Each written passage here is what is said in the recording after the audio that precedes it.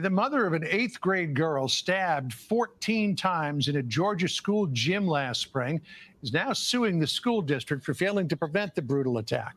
The lawsuit alleges a school resource officer notified administrators of the school of a knife threat, but nothing was done. Let's bring in Ashley Wilson. She is the victim's mother and her attorney, Andrew Gold. Ashley, as a parent, I just can't imagine what you're going through here with this happening to your daughter. My understanding is the background to all of this is that there was some online bullying directed to one of your daughter's friends. But what happened that day in the school gym? My daughter had only been at school for about 15 minutes when she was walking to the gym class, and the attacker approached her, harassing her, and other teachers witnessed the harassment and the bullying and did nothing to prevent it. And that's when my daughter was jumped by 3 students, one of them being the girl with the weapon. Hey, what my boy would say, but did she die? Like, whatever, girl. Nobody worried about her. She's a glider. Just move on. Jumped? I'm calling it. Yeah, I'm just saying. I'm calling it too. Just, did she die? No, she didn't. Let's move on. You gonna stay local fucking news. Who gives a fuck? Well, and then also how carefully she said 3 students. Yeah, exactly. She's being very, very. She knows like that her place. The training, dog. The training is crazy. Yo, she got beat up pretty good. Look at that blurred picture. She got beat the fuck up, dude. Man, they was kicking her fucking head, bro. Come on. She was probably stabbed up fucking multiple times, bleeding out, and them girls were still like fucking A-Town stumping her shit. Atlanta style. Like, dude, listen, I myself have been involved in this type of shit. I've done this where motherfuckers hit the ground and everybody just jump in and just stump the shit out of that person. Like, I did that. I had no reason to do that. I didn't even know the motherfucker. It was just everybody did it, so we just jumped in and we just did it. So what do you think made happened to me once? What do you think made you do it though, Krug? Like you said, you did it in the moment. What, like looking back on it? I mean, looking back on it, I was fucking 12 or 11 years old, and it was just like no one thought about death though. It was just like, oh, he fell on the ground. The cooler kid got him on the ground. All right, we jumping his ass. That's it, motherfucker. the spoils of war. Can I say sons are very susceptible to mob mentality? Yeah, definitely. Because it's right in our face. Like as bad as we are with abstract things, we excel at things that are in front of your face. I forgot what they call it. What's the opposite of abstract? Concrete. Yeah, like if something is just right there, we like sons watch more TV than anybody. You know what I'm saying? Sons commit more violence than anybody. Like we're good at that. Sons are loud. Sons are better at talking. Anything that's like just there, we're good. We excel. So yeah, mob, being a mob, seeing someone get their ass kicked, it infects us like a virus, and we have to get some of it. Harassment and the bullying, and did nothing to prevent it. And that's when my daughter was jumped by 3 students, one of them being the girl with the weapon, and she was attacked brutally in the gym while teachers stood around, and it was all up to a courageous 13-year-old boy that stepped in and saved my daughter's life. She was jumped by 3 students? Yes, sir. Was there any kind of a provocation, or did they just suddenly attack her? They were looking for the girl that was meant to be attacked. Oh, my goodness. Andrew, let me go to you, because my understanding of this is that there were multiple warnings to school administrators, at least one of them brought to administrators by the school resource officer, that the girl in question here had brought a knife to school, and yet nothing was done. That's correct. So the administrators of Ola Middle School were notified on March 14th that this student had a knife on campus. The police officer notified them that the student had a knife on campus.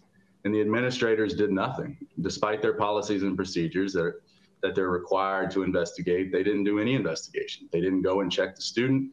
And they didn't notify the parents of Ola Middle School students that the police officer had notified them of a child being on campus with a knife. And then the next day, they're again notified that the same student has a knife on campus, and again, do nothing. And as a result, Ashley's daughter is stabbed at least 14 times. Hey, let's say the police investigated this crime of bringing a knife, or this violation of bringing a knife in, and they grab her book bag. She snatched the book bag and she pulls out the knife, and they end up having to shoot her in the fucking middle school. Nah, not even that. They grab the book bag. She grabs it. They fall to the ground. Somebody pulls out their phone. Black girl body slam. Look how this peace officer. Look how this She SRO gets tased. body slam this black girl. We need our own schools. This shit literally could go so left, and I understand why the police officer probably didn't take the next step that he knew or she knew that they should have took, because these are middle school kids, and this shit will look ugly. That's one of the reasons they got rid of school security. Exactly, because an incident where a black girl was fighting with a fucking school officer and got they both fell to the ground, but they called it a body slam. Well, this happened in Henry County, Georgia. I used to live in Atlanta, so I'm quite familiar with it. Here's what the superintendent of schools, Mary Elizabeth Davis, said. Listen here. As your superintendent, I accept the responsibility for creating systems that ensure students learn at high levels and that students have opportunities to succeed. But my first and most significant responsibility is to ensure a safe school for every one of our nearly 44,000 students. Ashley, she says her first and most significant responsibility is to ensure a safe school. That didn't happen in this case, despite warnings. What should have happened when administrators were notified that this young girl had a knife? According to their handbook, they were supposed to act immediately. They were supposed to set out certain robocalls to alert parents of the threat. They were supposed to get the child, investigate it, search. They were supposed to talk to other students, look at cameras, and they did nothing, because there are cameras throughout the school. There's cameras in the buses. And once this attack occurred and they started looking in, that's when they found all the evidence of this child having this weapon on campus for a whole week prior to my daughter being attacked. Unbelievable. I know it's been a long road back for your daughter. She's had to go through plastic surgery. She's being homeschooled. Don't know if she ever wants to go back to a public school again. Ashley Wilson, Andrew Gold, thank you for sharing your story. We appreciate it. You guys getting like it's at this point, man. It's like, damn, yo, y'all are like Tiny Tim, like he just yo pity, like I feel pitiful. Right, Tiny Tim for the holidays, good. Yeah.